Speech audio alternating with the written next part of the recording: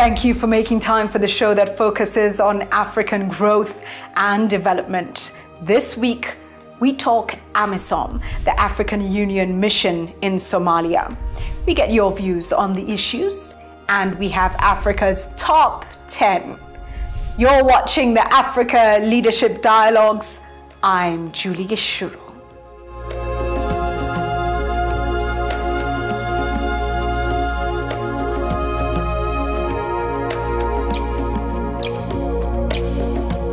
This week on the Africa Leadership Dialogues, we focus on the all-important issue of stability in Somalia. We look at AMISOM, the African Union mission in Somalia, and our guest is Dr.Maman Sidikou. He is the special representative of the Chairperson of the African Union Commission for Somalia, and he's the head of the African Union mission in Somalia.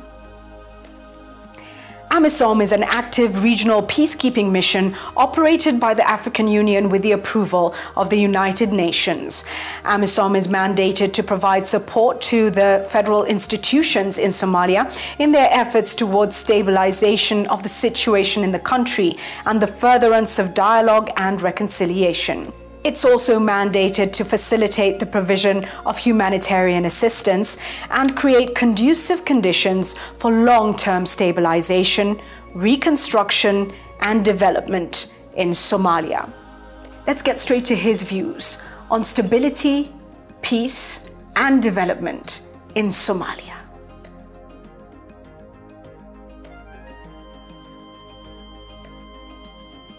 Thank you very much for making time for the Africa Leadership Dialogues. Your task is not an easy one by any means. And in many ways, some people would describe AMISOM as an attempted African solution to what is an African problem. What then is your assessment of how far we have come? How much of Somalia have you been able to take back? And what's the situation on the ground at the moment, please? Well, thank you very much for having me on this show that I watch often. Thank you. Somalia, as it described in international media, is not the Somalia I see every day. Starting with Mogadishu, yes, you may have a bomb going off here and there because that's a tactic that our enemy has chosen now. But I also see a city bustling with life, people sitting at terrace of cafes, cranes all over, new buildings coming up, buildings funded by diaspora. It gives you an idea of the trust and confidence they have in their country's renewal. In the cities, towns liberated in country, I also see return. I see people with businesses. We do need to get closer. When I say we, I mean AMISOM, but more importantly, the federal government of Somalia and its démembrement, its structures down in the regions, to get closer to people's concerns in terms of providing the basics, the water, the education for children, the health facilities, etc. And Somalia, we know, cannot do it alone now. Somalia needs the support of partners beyond just what we're doing militarily.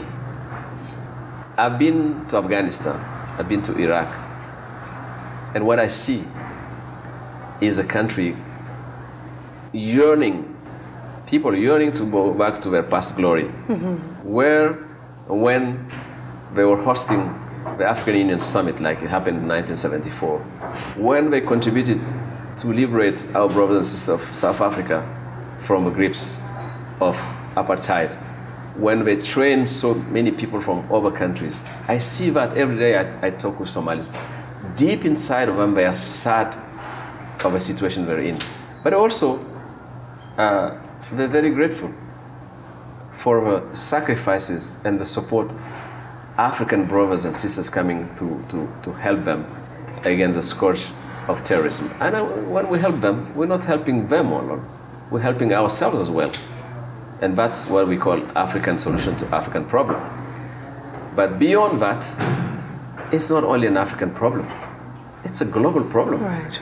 Terrorism has no border. the philosophy, the ideology of hatred Al-Shabaab and their kins from elsewhere are spreading is really about that.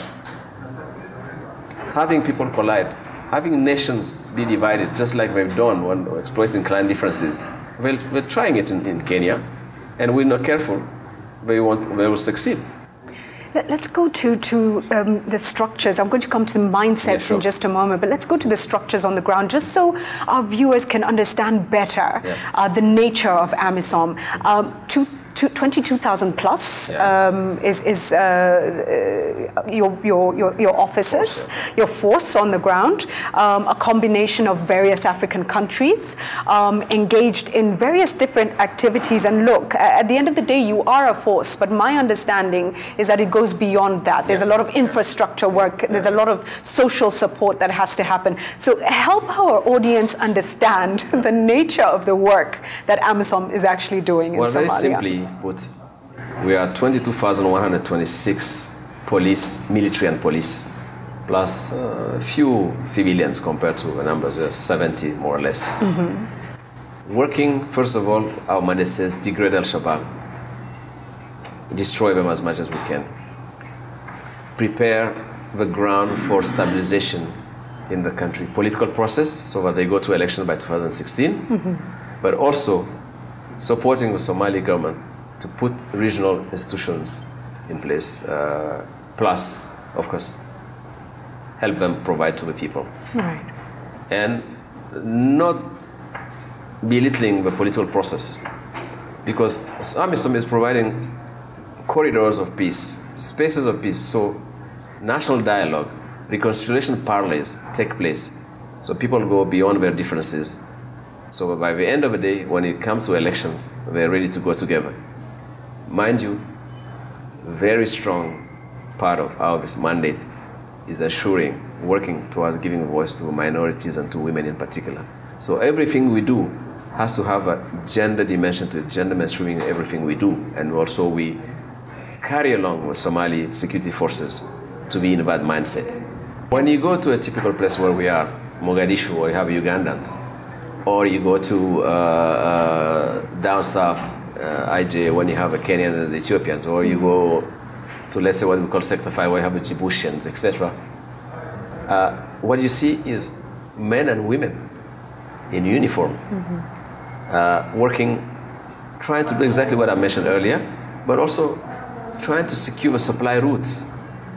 Because for 25 years, you haven't had a road built in Somalia, not even maintained.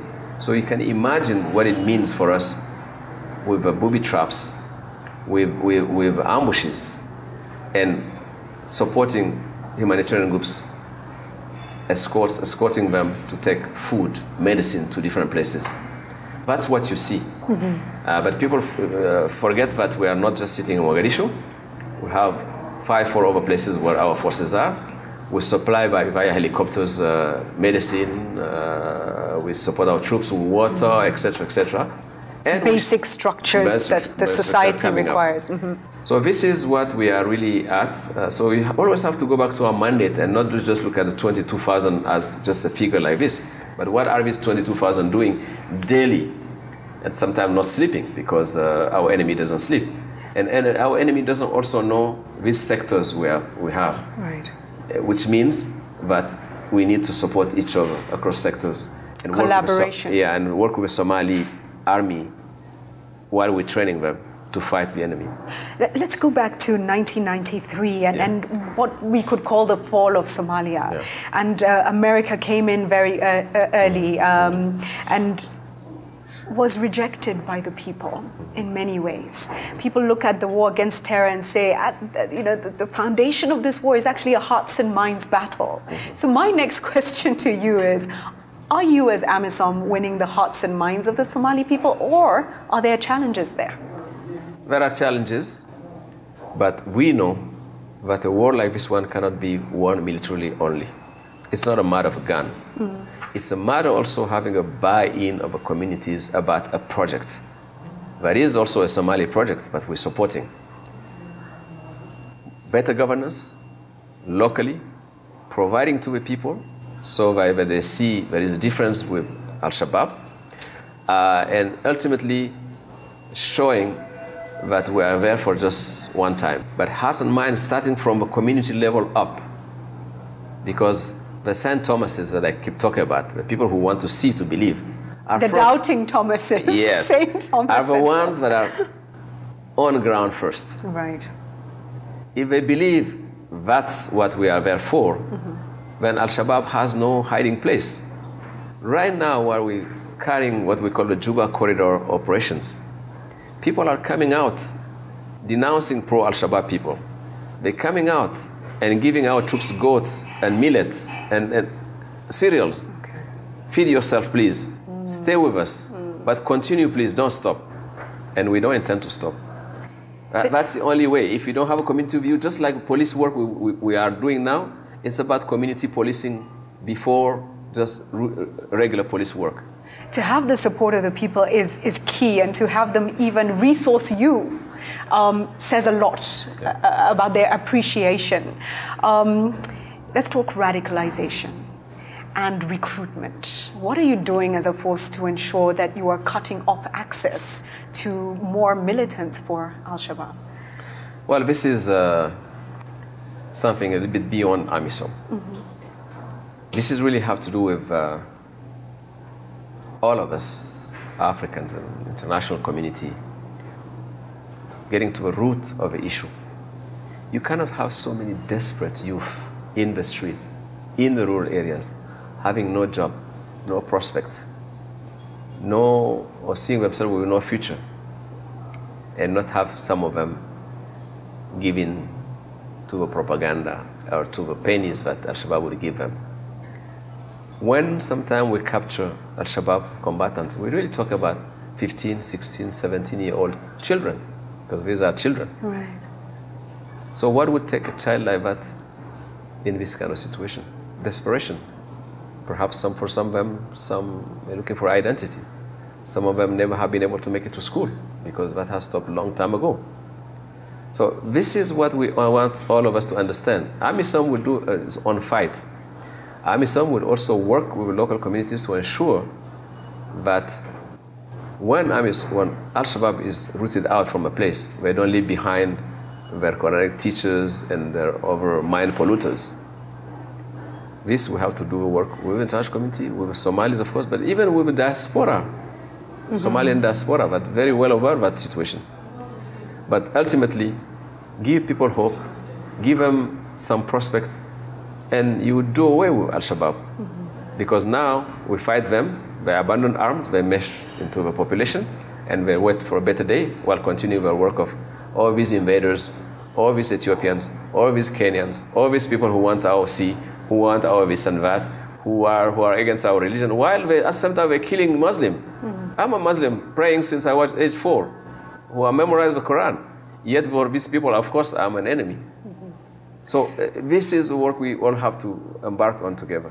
You mentioned education, and it's really important to note that in many of these areas, here in East Africa, in West Africa as well, you notice extremists targeting educational facilities. It's almost the first step, and the importance of standing together as a continent to say we will continue to invest in education. Garissa is an example. Can we go back into Garissa and set up the university again? Those are questions that we need to ensure we're pushing administrations on. Back to the question of stability in Africa.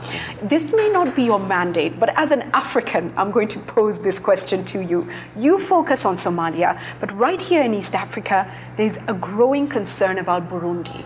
Of? Burundi. Yes. And what could be a looming crisis in Burundi. There are warnings coming out of Burundi that we could see violence there.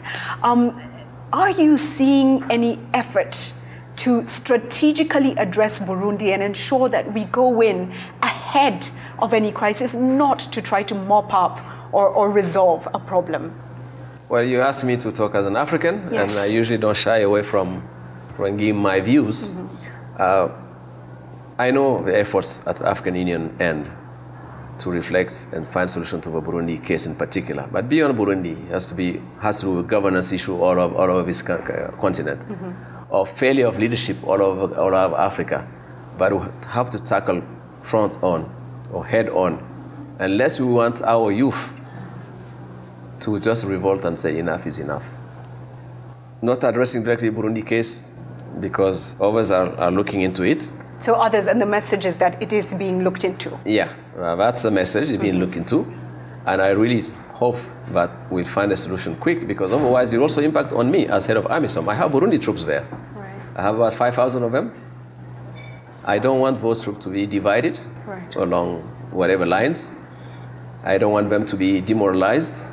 I don't want them to forget that the common enemy is out there, that is want to spread all over, and I want to be in fighting mood and ready to do the job. So I would appeal also on our Burundi brothers who are back home to carefully measure up what the stakes are. But as I told you, to me, all this has to do with leadership failures all over Africa. Stay with the Africa Leadership Dialogues.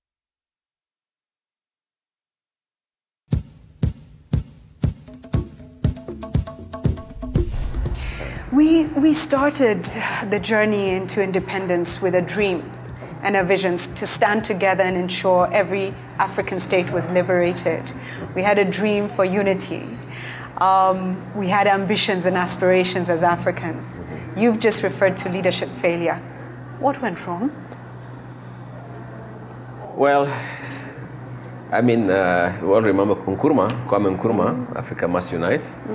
That's some guy somewhere, one of my favorite artists, called Africa Unite, that beautiful song by Bob Marley. I'm from a generation who grew up with those things. It's tough. It's tough. What went wrong, I believe, is certainly there is external interference in different countries and things that happen. But you cannot always talk about external interference and make that an excuse. Right. We may need a new generation of leaders who truly, truly look beyond the power of a day, how they can stick to power and also benefit from its. Are we nurturing them? Well, that's a question. We must. It's certainly happening. I see a vibrant civil society in Africa that is, to me, is a hope. I see women groups that no longer are silent, but that's a hope. And that linkage with new leaders, and some existing as well, would come together. I'll bring you back to your mandate. Thank you for sharing your views. And possibly AMISOM is a sign that things are indeed changing.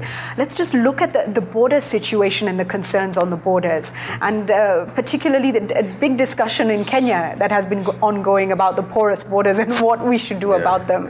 What would your message be to leaders in Kenya, Ethiopia, any other neighboring states that have serious concerns about the borders? Come closer together, gentlemen. Think together, plan together, fight together. What we're dealing is if does not give room to internal politics. When you send boys and girls to die far away from their children, our duty is to be together. Right. Duty is to make sure that they feel we are with them. Otherwise, what kind of signal are we sending? So internal differences or our own little agendas have no place there. Right. As head of AMISOM, I sign every week what we call noticas, which means X has died, X has lost his limb, etc.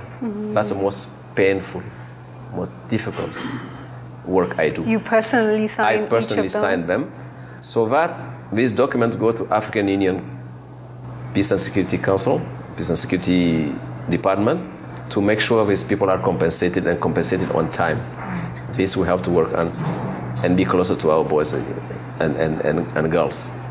So come together, share intelligence. Don't just have intelligence for yourself. Share it across the region.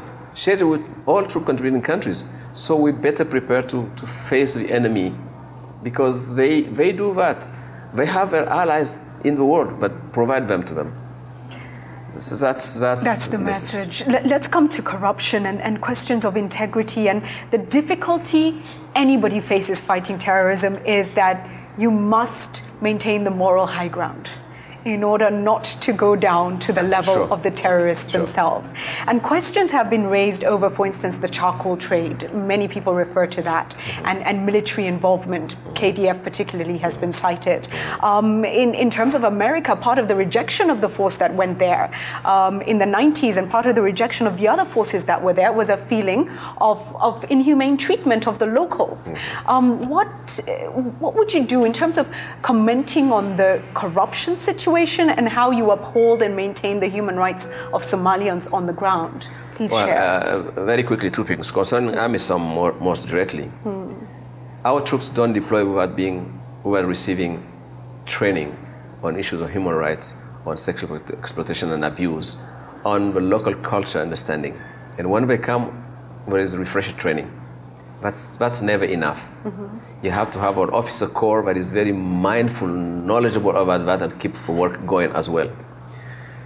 We just concluded a high partnership level forum in Mogadishu, with 32 delegations coming from all over. And the issue of governance has been debated over and over again. The issue of tackling corruption, discussing with folks like the World Bank and IMF, EU and others, to see how we give the Somali authorities this instrument to be more accountable when it comes to those issues. That is something to be pursued. Now you mentioned charcoal and maybe KDF involved, etc. As head of AMISOM, I haven't seen that. I need people to give me those evidence. Right. I know the Somalia-Eritrea Monitoring Group has mentioned that in the past as well. That's their job to do it, to look into it, and we work with them to find out more. The KDF I know is the KDF going after Al-Shabaab right now, liberating Bardere and Gichuru, the Ethiopians and other AMISOM colleagues and SNA. This is the KDF I know. The KDF I know is the folks I go and visit at Karen at training school? No, Karen Hospital. At the hospital. Aga Khan, at many other hospitals. People injured in the line of duty. Who no longer have limbs. Right. This is KDF, the Djibouti, the Burundi, the Ethiopia, the Ugandan troops I know, because they are close to me. Not anybody involved in charcoal. Al-Shabaab is involved in charcoal, we know that. At least they get taxes from whoever is working on charcoal. I think this has to be investigated a bit further and more and deeper. Deeply. So we expose whoever is doing that, but we just don't throw out accusations on people who are busy doing something more noble. And in many ways, this fuels an Al-Shabaab narrative when you throw out stories of. So let's come to that as a final focus. And an amazing quote I heard recently was that the relationship, this uncomfortable relationship between media and terrorists needs to be ended. A professor referred to it as strange bedfellows in a marriage of unfortunate marriage of convenience. Let's just look at that for a moment and let me pose the question. Many people who are watching know Somalia as an unsafe area where bombs go off. You've said to us at the beginning of this show, this is not necessarily the Somalia that exists. Why do you think there's a failure to cover the complete picture? And how can we encourage both local journalists in Somalia, African journalists as well, and the international community to ensure they're painting a fair picture? Julie, I was one time a journalist. Perfect.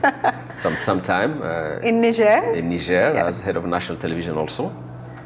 I think sometimes we are lazy. Not only journalists, but also out there, the public. We don't go beyond the headlines. Right. A bomb has gone off at Al Jazeera Hotel. It's a big and huge event, of course. But what that has to do with the multifaceted dimension of Somalia's life.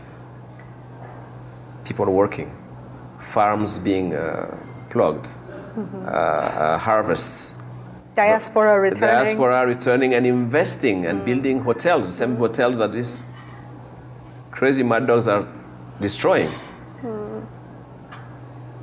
So this is what we need to be working on more. I was earlier telling one of your colleagues, we have together to build the capacity also of Somali journalists. Very resourceful. I interact with them all the time. But you can see that there is work to be done there. The linkages between media houses and AMISOM and the Somali and the ground is not there. How many are visiting us? How many are going and see our troops? How many know exactly what Somalia are going through? How many know how much banana is going from Somalia to the Gulf? I mean, just to mention those things. So there is life and there is terror around asymmetric warfare around that. Why do we choose just to privilege that other side of it? Why not the success stories also? Right. Is Somalia Iraq or Yemen or Libya? Many would think it is. Well, I'm sorry, that's not what it is. That's not the Mogadishu I live in. Right. That's not what's happening in certain districts. Some districts are more difficult than others because culturally people tend not to say, oh, X is Al-Shabaab, etc., etc. But even that is changing, as I mentioned to you, on the operation ongoing now, and people are approaching our troops and saying, please stay here. Please keep helping us. Please help our militia and our surveillance bodies get stronger and know more about how to fight.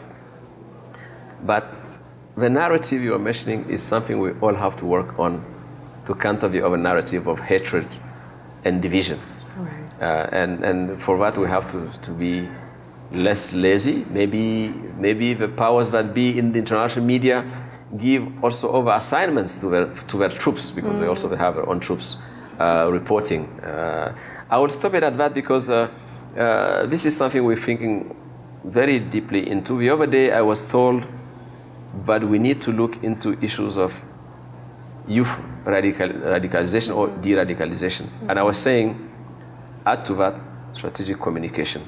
How do we counter this ability that Al-Shabaab has to populate the social media? And how come? And to own the narrative. How come the Americans intervene in Somalia? They're supporting us now, the Europeans, the Chinese, all of us, all these big powers and the rest of us who master this medium, and yet it's working better for Al-Shabaab.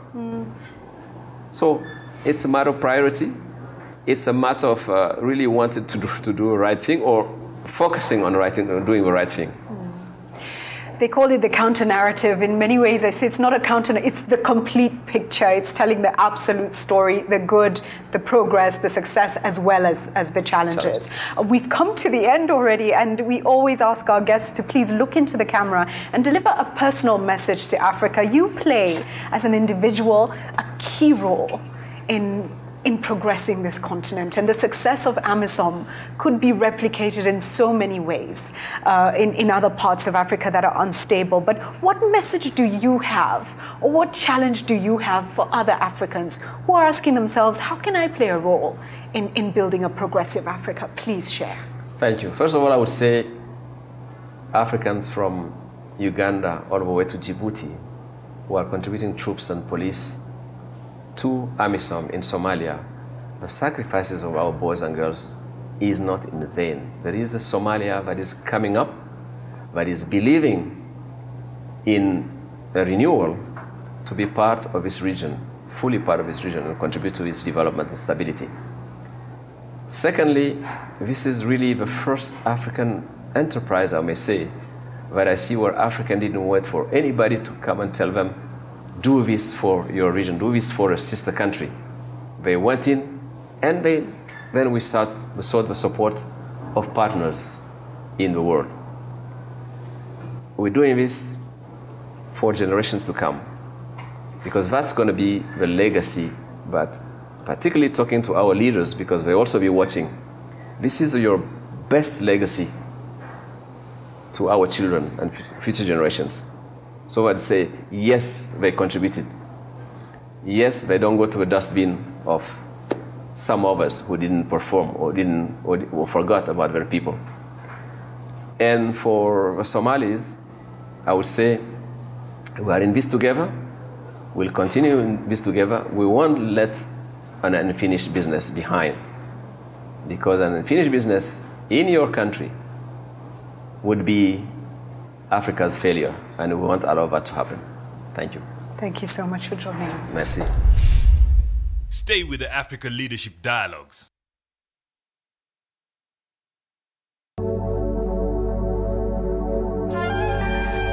On Africa Leadership Dialogue, I am Ambassador Maman Sidikou, Special Representative of the Chairperson of African Union Commission and Head of AMISOM. Really interesting insights there on the growth and development of Somalia. I wonder, does it change your view of the country? Time now for your views on the issues. This week we asked you, how can Africa deal with the scourge of terrorism?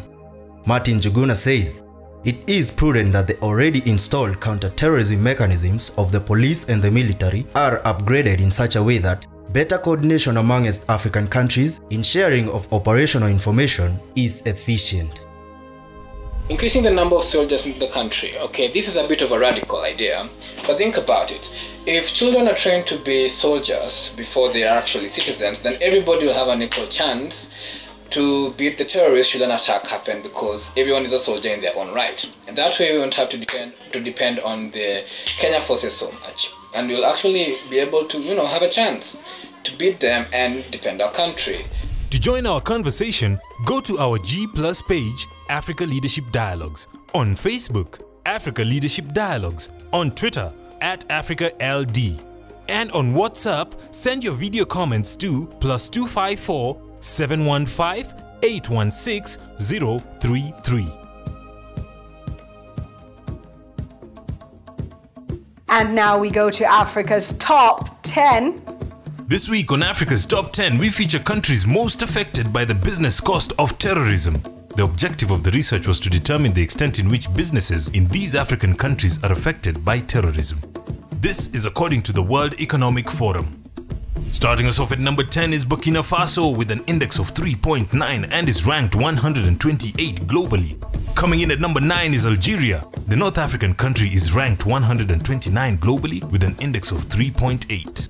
Positioned at number 8 is Uganda. The landlocked East African country attained an index of 3.6 and is ranked 131 globally. Taking the number 7 spot is Tunisia with an index of 3.3 and ranked 133 globally. At number 6 is Chad. The Central African state attained an index of 3.2 and is ranked 134 globally. Kenya takes the number 5 spot with an index of 3.0 and is ranked 135 globally. Slotted in at number 4 is Nigeria. The oil-rich West African country is ranked 137 globally with an index of 2.8.